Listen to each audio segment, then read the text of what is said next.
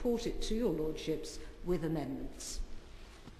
Second reading of the Live Music Bill, Lord Clement-Jones. My Lords, I beg to move that this bill be now read a second time.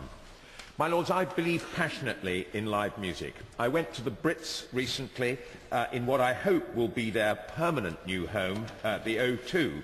It was a stunning experience, and it confirmed, in my totally unbiased view, that British musical talent is the best in the world, and that we must do everything we can to encourage its development. Clearly, this is a view shared by the coalition government, who pledged in the coalition agreement to cut the red tape involved in live music performance.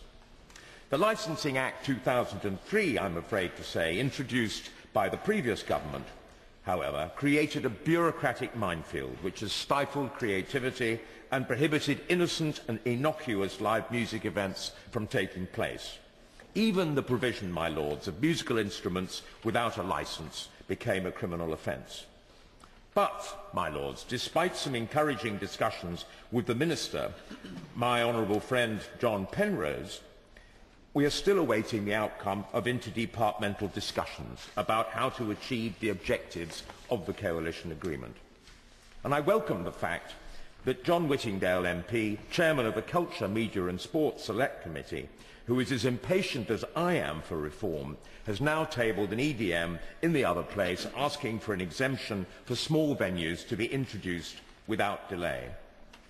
So it is today that I am moving the second reading of what I believe is a new and improved live music bill, designed to reduce the red tape surrounding the performance of live music, particularly in small venues, in the hope and expectation that it will receive an explicitly positive response from government, my government.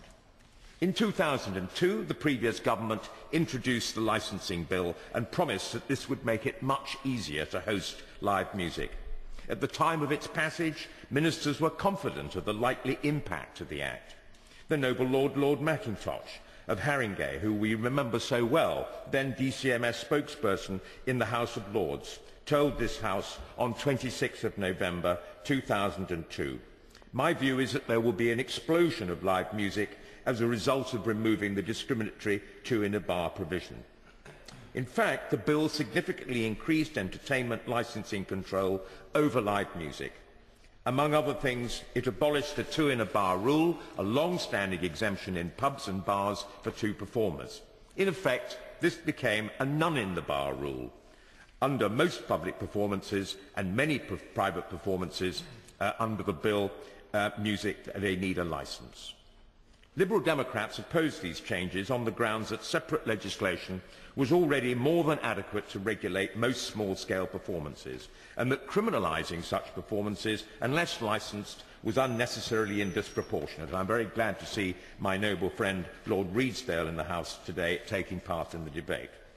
We forced defeats on the government in the House of Lords, creating exemptions for incidental music and certain small-scale performances. Naively, perhaps, in the subsequent ping-pong, we accepted a new clause to the bill, section 177, which the government put forward and appeared to be an exemption for live music in certain small venues. In 2003, the bill received royal assent and became an Act of Parliament. As feared, the Licensing Act has not delivered an increase in live music, despite these promises. Back in July 2007, the Live Music Forum, which had been set up in 2005 by the then Minister, now the noble Baroness Lady Morris of Yardley, published their findings and recommendations on the impact of the Licensing Act 2003 on live music. The LMF concluded that while the new law had a broadly neutral effect, the Act did harm certain small local venues and recommended an outright exemption for these. The LMF also reported a huge disparity in local authorities' interpretation of the law when issuing licences, and that the promised increase in live music had not occurred.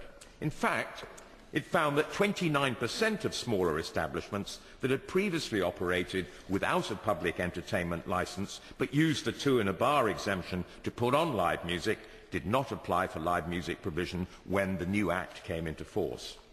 In particular, the Live Music Forum called for the reform of Section 177. The LMF argued that the current wording contained in the Act is convoluted and in many respects totally impenetrable.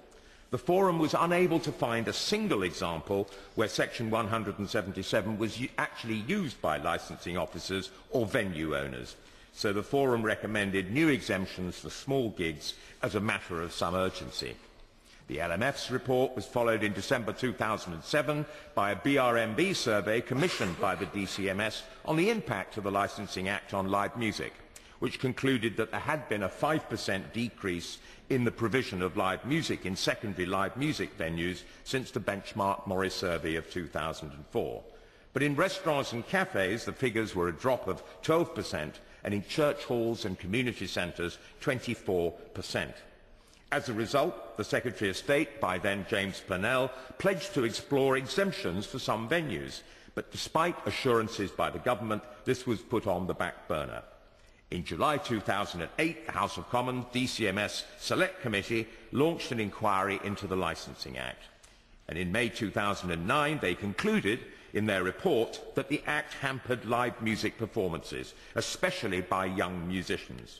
The committee recommended an exemption for venues up to 200 capacity and the reintroduction of the two in the bar exemption, which existed prior to the 2003 Act.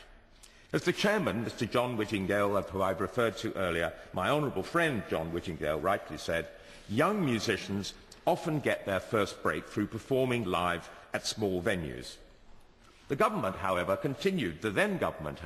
continued to put their faith in the minor variations procedure.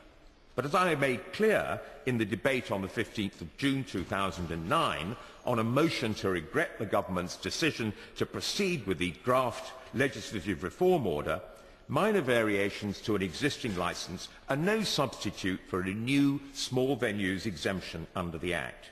Indeed, the DCMS itself, in its evidence to the Regulatory Reform Committee, included in the committee's second report, warned that many live music applications would not qualify as a minor variation. And my noble friend, the noble Lord Howard of Rising, pointed out rightly at the time that the burden on social and sports club and the fact that the words adverse effect could be used by local authorities to unreasonably reject applications. And my lords, the minor variation process itself is extraordinarily bureaucratic, and in the event the minor variations order has failed to benefit the thousands of events in venues that are not already licensed under the Act.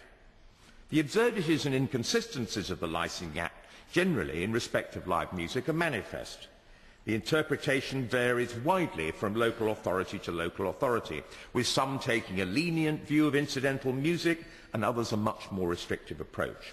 And there are many examples of licensing authorities imposing or allowing to be imposed absurd restrictions on live music. For instance, the number of musicians allowed to perform, the genre of music or the type of musical instrument they may play, restrictions on under 18-year-olds listening to live music, the days of the week they may perform and the frequency with which they may perform. Some premises are required to leaflet the surrounding area, warning residents of impending live music events. And some local authorities have issued no premises licence for public spaces, effectively banning live music in public. Many of us recall the fact that the provision of 30 pianos in London streets under the Play Me I'm Yours scheme was caught by the Licensing Act as a provision of an entertainment facility. Without a licence from the local authority, the organisers would have been committing a potentially criminal offence.